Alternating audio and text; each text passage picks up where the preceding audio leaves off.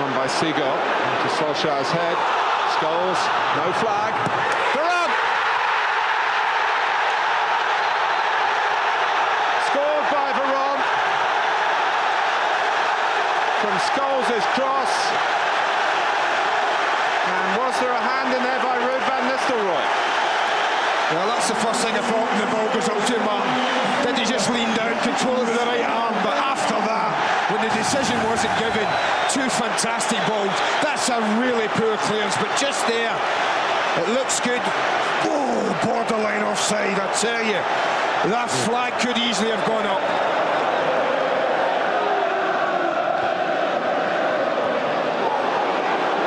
Van Nistelrooy. Oh, Scholes has picked his way through! Manchester United 2, Arsenal 0.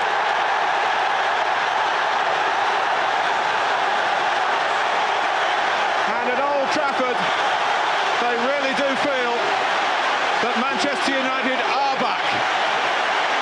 Yeah, no questions about that, just admiration. A for Van Nistelrooy's determination at first to win the ball, and then it's all about Scholes, and that is a cameo of what he's all about.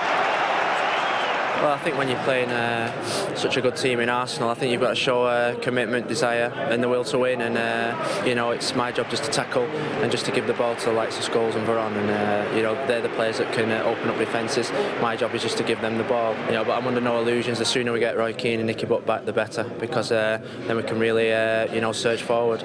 A month ago we looked at the fixture list and we looked at Newcastle, Liverpool and Arsenal, games that we probably slipped up in last year, and we thought we had to take maximum points from all three, and we've done that, and we've hopefully sent a little message to the rest of the Premiership, you know, that we're still fighting for our championship.